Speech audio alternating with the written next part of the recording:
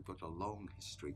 In 1911, my grandfather set up a small drapery shop in Shildon. Shildon at that time was a busy little place. Big railway works, employed a lot of men. He had a couple of staff.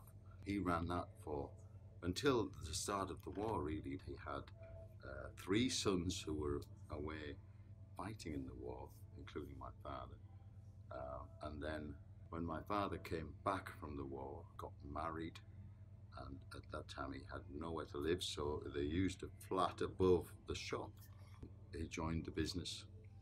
Fashion was really exploding after the extremes of the war and the poverty and the lack of goods that followed that.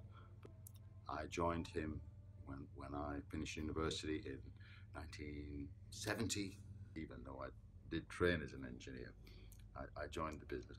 I've grown to love it, really. It's been the thing that's earned me a living, but I still enjoy coming every morning. You know, I'm often the first here and often the last to go, and if that's still happening after 45 years, it's a good sign. In the 90s, things became more difficult. Shopping was starting to be done more and more in the bigger centres, of which Darlington was one. We focused on that, concentrated on that, and eventually closed all the others.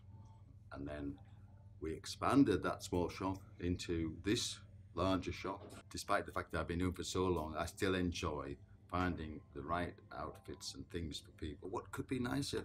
They go out with a grin, they feel good. It's just wonderful. That's just what it's always been about.